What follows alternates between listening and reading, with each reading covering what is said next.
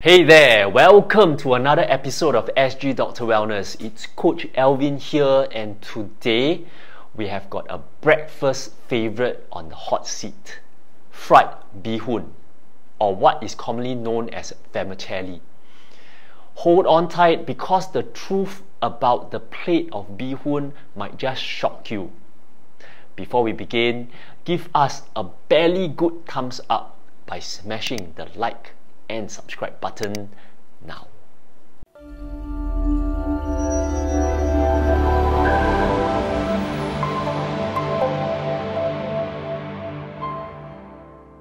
So picture this: a steaming plate of Bee Hoon with fish fillet and a fried egg. A classic breakfast combo, right? But did you know that this seemingly innocent meal can actually pack a whopping 533 calories? That's nearly a quarter of your daily recommended 2000 calories, all in one breakfast. And if you're thinking the vegetarian version is any lighter on the calorie front, think again. A plate of vegetarian Bee Hoon with mock meat, chili paste and vegetables can actually clock at around 548 calories. So what's the catch? Well, this dish is often loaded with oil, fats and sodium, and that's where the calorie bomb comes from.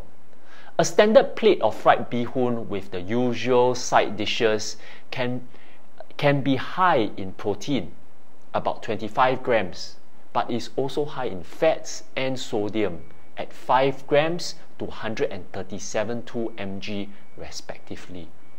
It's essential to be aware of this number, especially if you're watching your diet. Now, let's talk about making smarter choices. If you're a Bee Hoon lover, don't worry, we've got your back on this. Number one, the choice of Bee Hoon. First up, opt for white Bee Hoon instead of the soy sauce laden black Bee Hoon. While you can't control how the hawker prepares it, you can choose the healthier option, of course. Number two will be side dishes. The side dishes make or break the dish. For the non-vegetarian version, steer clear of processed meats like ham and sausages. Go for braised or lightly stir-fried meat instead. Say no to deep-fried foods like nuggets and fillets to cut down on the fat.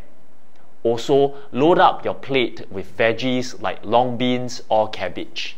Skip the fried egg to reduce oil intake, and go easy on the chili paste to keep sodium in check. Alright, in conclusion, moderation is the name of the game.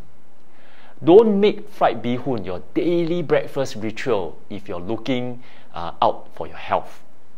Instead, consider substituting with whole grain cereals or whole grain bread for a more nutritious start to the day. Remember, it's all about making informed choices and enjoying your favorite dishes in a way that is both delicious and mindful of your health. That's a wrap for today's journey on the world of Bee Hoon as breakfast.